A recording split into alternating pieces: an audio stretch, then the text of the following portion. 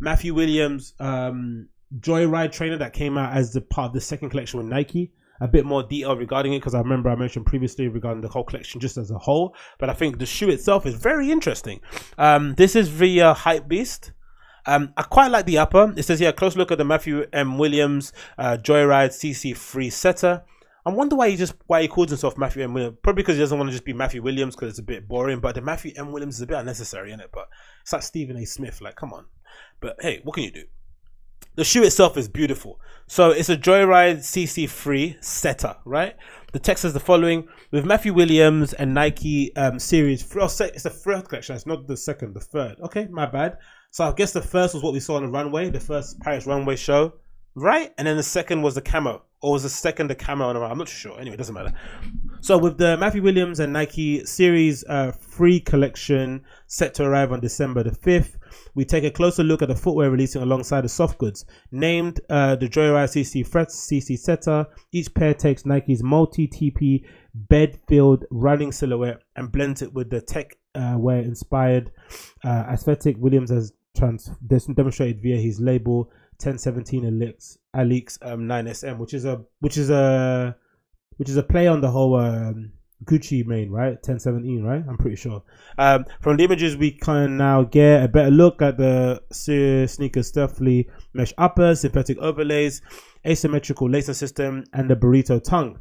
Available in the choice of black, white, black or wolf grey. Each pair is equipped with a React midsole, icy blue translucent Joyride cushioning. The Matthew and Williams Joyride setter is currently up on raffle end for $169 pounds. Sorry, it's a lot of money in it, really, for those, isn't it? Bloody hell. But I quite like them, man. They're sort of like a mid shoe. I like that kind of mid length shoe, which is maybe similar to a lot of the kind of nice booty Japanese inspired collaborations you might get nowadays. I quite like the translucent sole, is a big win. Triple black upper, you know, I'm always gonna be a big fan of those. The tongue is a little bit there's no tongue on it, right? It's kind of like it's the same sort of like lacing system you maybe get on the Footscape, so it looks quite cool. But I like them in general. I really like them. Got some lace hoops there on the top. So these are probably framed around running, right, or cross training. That's probably why they've got them there. So if you maybe went on the Nike site, they probably might be underneath cross training, which would be interesting to wear them as an actual trainer, as a gym shoe, right? I'm not too sure if I'll be a fan of those that way, but I like them, man. I think they look really cool.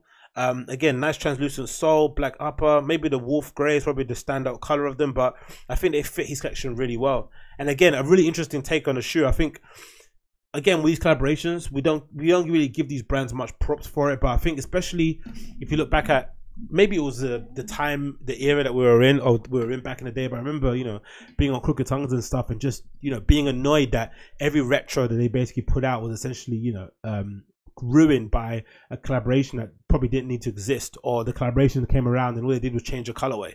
Nowadays, brands are really taking a chance, because, you know, especially with the captive audience you have nowadays with kids who just want the most hypey sneaker mode out at the moment, Air Force One, Jordan 1, Yeezy, whatever it may be, it'll be really easy for a brand to just come out and just, you know, do a Air Max 1 collab and just change the colorways and get that sell out. So for them to kind of go into the archives, dig a shoe out from the vault that they actually like, that they actually want to wear, and then have the risk that it might end up on the sales rack, is a really big it's something that I give a lot of props to, and I think a lot more people need to give a lot more respect to that in that regard, because again, it could easily be a complete dud and end up on the sales rack in TK Maxx, but the fact that he went ahead and brought a shoe as part of his collaboration that actually matches what he does in his main line is incredible. And again, it allows Nike too to reintroduce a shoe maybe that they tried to put out, didn't get any traction, reintroduced it under the guise of it being an Alix collaboration, and see if it works that way. It doesn't seem to be any branding on the shoe to say that it's Alix, which is interesting. I'm not sure if that's a purposeful done thing. Usually they try to have some kind of, okay, they've got his, is it MM there? MMW at the back of the heel embossed, but there's nothing that says, okay, it's a Matthew M. Williams and Nike. It's not Alix and Nike. That's probably why. That maybe explains it. And again, interesting pivot. He's doing the same thing that Samuel Ross is doing and Virgil are doing, where they're essentially, Virgil does it with Off-White. Off-White is a kind of house that he kind of does these collaborations with, personal collaborations, Nike, IKEA, and all that kind of likes and gallery stuff. Samuel Ross is doing the same thing. He's kind of pulled away. He's kind of leaves a Cold War to be the brand or the kind of clothing company, and then himself, he does all these little personal products and collaborations. And then I'm sure Matthew Williams is doing the same thing too, by having the MMW signage of his name, and then having the personal collaboration being done that way too, which looks really interesting. and again allows him to kind of be a bit more playful, maybe take more risks.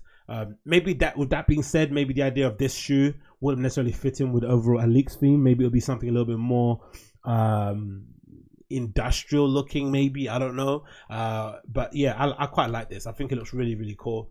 And again, Matthew is an actual runner. He actually does work out, so that's cool to see as well. It's not like just a shoe made for people that, you know, do Instagram workouts. That's just someone that actually goes and works out and lifts weights and cross trains and stuff. So I'm sure they've done some wear tests with it to make sure it's kind of compatible to that kind of scene. So that'll be cool to check out. But again, a really nice shoe, interesting shoe, great choice. I like the actual execution of it, and I'm sure it will do well when it releases on the 5th of December. So definitely check it out. Available now at End Launches. I'm sure most of you know how to use that End Launch site, which is probably my favorite site of them all. I tend not to do anything else apart from entering raffles. I'm not gonna repost anything. I'm not gonna like an Instagram post or retweet all that nonsense. You can go jump off a bridge. But if it's just entering a raffle, entering your card deals and keeping it moving and waiting to see if you get selected, I'm all game for it.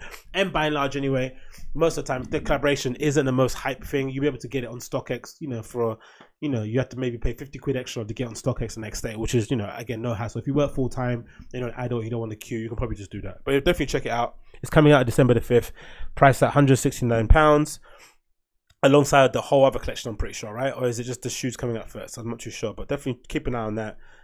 Matthew M. Williams and Nike Joyride shoe.